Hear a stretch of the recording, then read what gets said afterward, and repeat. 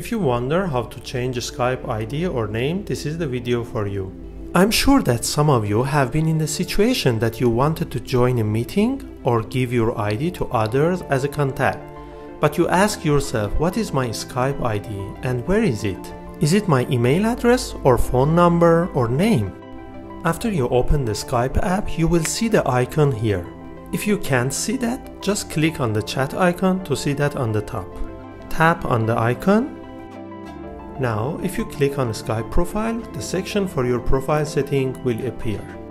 Here you can see Skype name or ID. Unfortunately, there is no way to change it, but instead you can change the username. You can do it here, and this is the name that others see from you.